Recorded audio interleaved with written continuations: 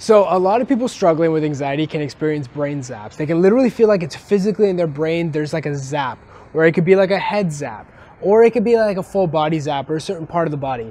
You may actually be concerned that this is something serious, right? Here's the truth. Very simple. If you've gotten everything ruled out by your doctor, anxiety can for sure create brain zaps, body zaps, these sensations. Anxiety is about survival. So it's mind and body.